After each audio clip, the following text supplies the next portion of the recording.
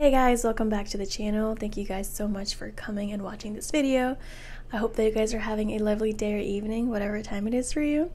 I want to thank you guys again for subscribing to the channel. I was able to achieve more than 150 subscribers by the end of October, so I'm so thankful. It means the world to me. I really appreciate your support. I never thought that I would have even reached 50 or 100 subscribers, so this means the world to me, and I can't wait to see what happens. I'm trying to reach 200 subscribers by the end of the year to see if that happens. In today's video, you'll be watching what I eat throughout the day, all the snacks, breakfast, dinner, and everything. Make sure to keep watching, and I hope that you enjoy the video. So for breakfast, I normally like to make a fruit smoothie bowl because they're super easy and very filling, and honestly, they're so delicious, and I love to make these. I make these most of the time for breakfast. I usually just it has to have bananas. I love bananas in my smoothies because I feel like it makes like such a difference in the flavor.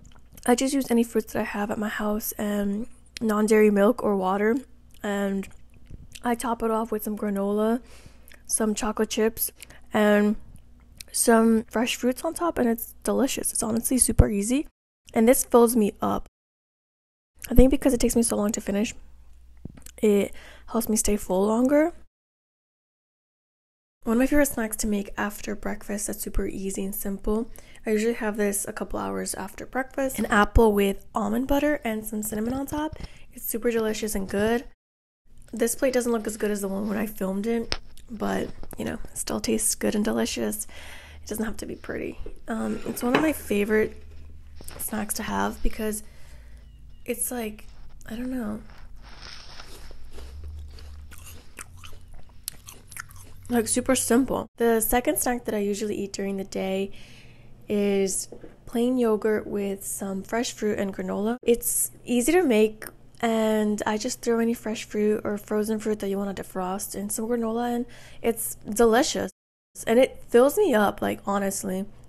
So that's why I typically don't have lunch, because I have these two snacks that like fill me up and they like give me enough energy, and I'm not hungry until dinner, honestly.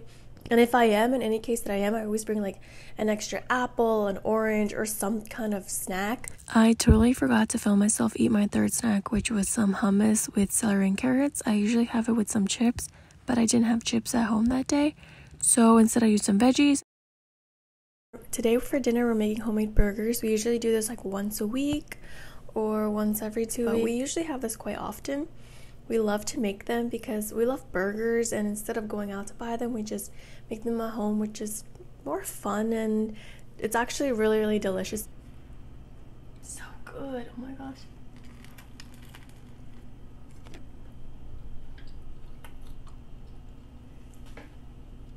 Oh, so good. Look at that.